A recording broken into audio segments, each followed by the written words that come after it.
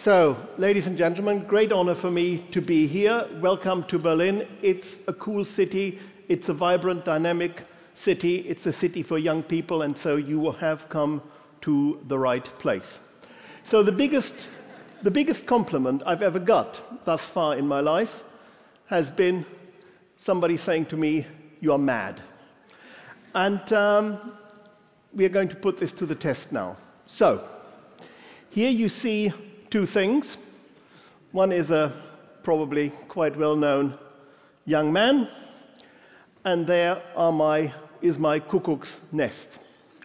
So, in the end, I'm going to ask you, whom are you going to award $135 billion? This guy, or me and my cuckoo's nest? Because the question is, what is actually really going to make a difference to your life? And I think there are some people who have already a pre-cut sort of idea. Well done. I'm going to disappoint you. This is what keeps the world together. This is what you are all part of. An absolutely intricate, fantastic web of life. As far as we know, only present on this one planet, which we share with all of this diversity. Go and have a look at it at the museum just up the road. What are we doing with it? So, you know, in Germany, about 500 years, somebody nailed a few theses on the wall. I'm a good Protestant, so I have to know these dates. That is when the world had 95% of its entire globe covered in relatively intact ecosystems. There you see a very important date, 1809. Anybody why that is the most important date in the world? Birth year of Charles Darwin. Remember. Also the onset of the Industrial Revolution. And look what we've done. That we've driven up agriculture is all right. That we are creating secondary vegetation, destroyed landscapes, that is the worrying thing. This is what we do to ourselves, not necessarily represented in this audience, but we are an urban society, we are becoming an old society. We are changing the setup of us as a species, not just of the world we are part of as well. However, there is innovation, isn't there? We can technologically or however get out of this mess.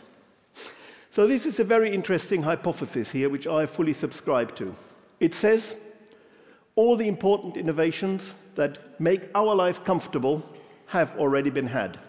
And you please ask yourself in the morning, when you get up, what is more important to you? Looking at this thing or having a glass of clean drinking water? And the clean drinking water is late 19th century. So think about it. We are, as far as technology is concerned, you probably will have heard a lot about technology here, and you will hear more about technology here. It's fiddling on the edges. Listen, our species is 70,000 years old, and all we can do at the moment is boil water. What progress is that? That's what our ancestors could do 2 million years ago. So, we are standing off a tip of a fern. I'm a fern expert by trade. One of few, but nevertheless, you can see how important we are, and we are looking into nowhere. Now, is that true? Let's have a look at this. We are going back to the past. Full steam ahead. The growth that we produced through innovation and hard labor in the Middle Ages was 2.5% per year. Enlightenment, Industrial Revolution, military-industrial complex, after the Second World War, pushed up tenfold to 2.5%. Today, we are already halfway down, and by 2100, when you all will be happy living, we are back at the Middle Ages. I think this is one of the things that people, in a way, sense and might get nervous about, and they are seeking simple solutions. There are no simple solutions in life. There have never been. Anyway, it's not as hopeless as it seems. But remember, we are taking nature for granted and squandering it. We are changing ourselves, and we are living in the illusion that we can thrive on innovation and get ourselves out of the mess we've put ourselves into.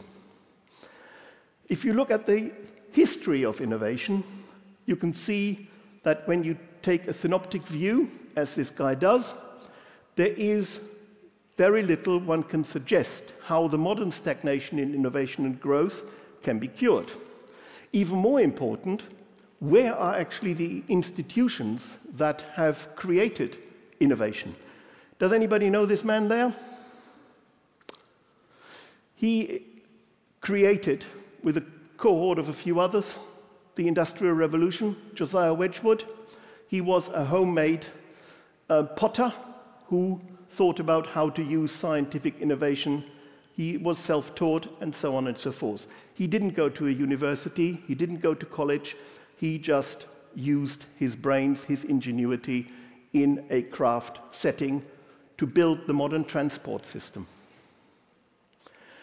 The mother of all innovations, of which we are part as humans, is nature. And now comes the funny thing.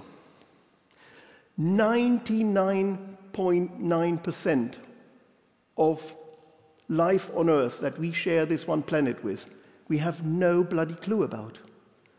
Imagine that.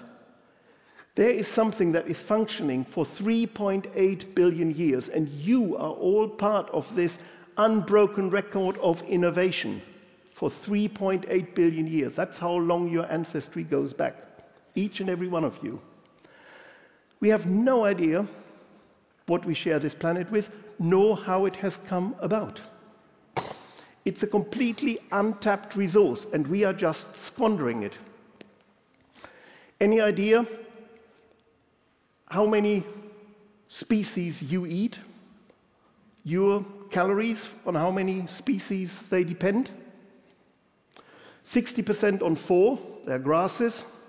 90% on 16 species, of probably 10, 20, 100 million species. We have a very, very narrow view of life and diversity.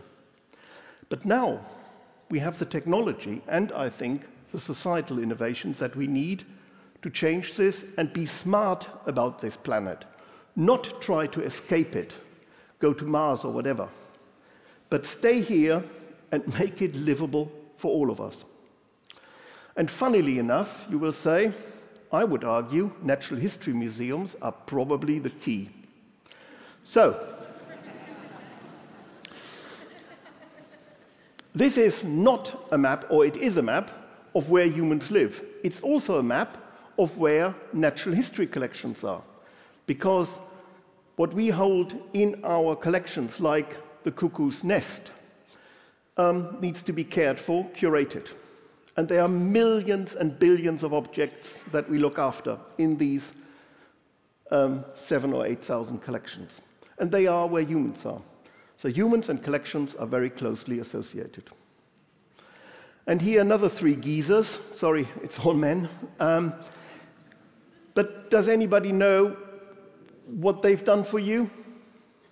So the top one there is the one who enabled globalization through looking at quinoa and as an anti-malaria drug, enabling global trade for the first time. He also did a few other things. The second one is responsible that we can wear woolen suits. He went to Spain, nick a few sheep, breed it with others in the UK. And Alexander von Humboldt actually, in a way, freed up South America because he taught them that their natural resources and their strengths as a population would eventually set them free from the yoke of the Spanish. All of them are intricately linked to natural history museums and collections. Alexander von Humboldt's collections are in my museum, as you might imagine. So, what does this stuffy stuff we have actually do for you? What has this shark ever done for you, other than probably making you giggle because it's so ugly.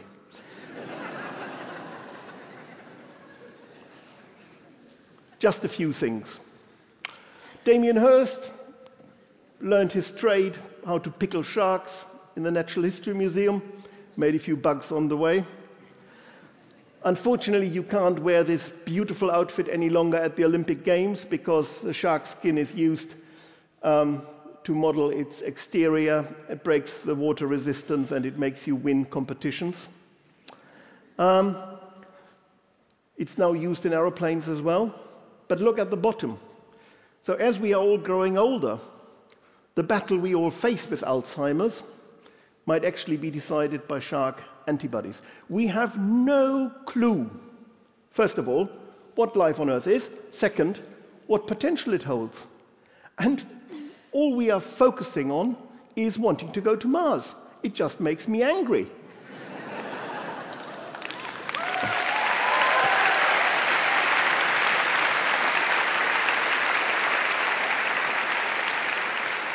Thank you. I think I know now who's going to win. So, we can now actually do it. We have the digital revolution. We can connect people. We can jointly explore nature. We also have the big advantage that we have an emotional relationship with nature. I don't have an emotional relationship with Mars. Probably a Mars bar, but that's a different story. I'm a geneticist, so I do love playing around in a laboratory.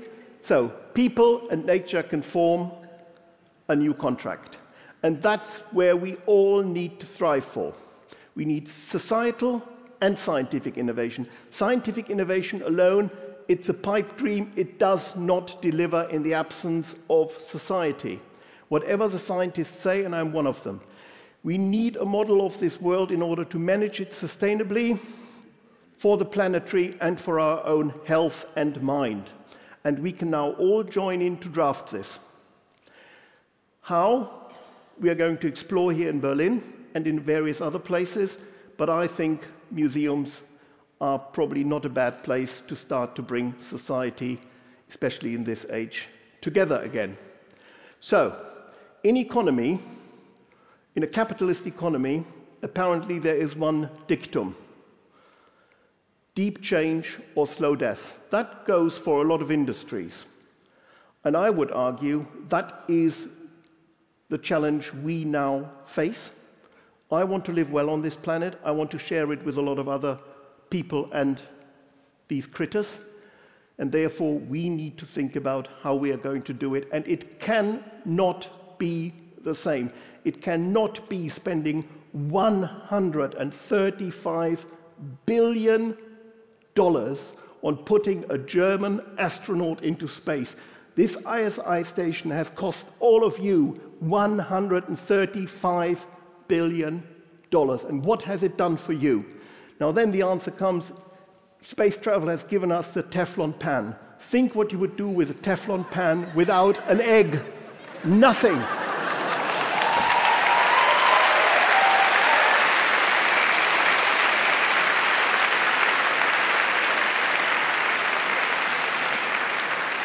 So, with that very deep thought, enjoy the rest of the day. Thank you very much.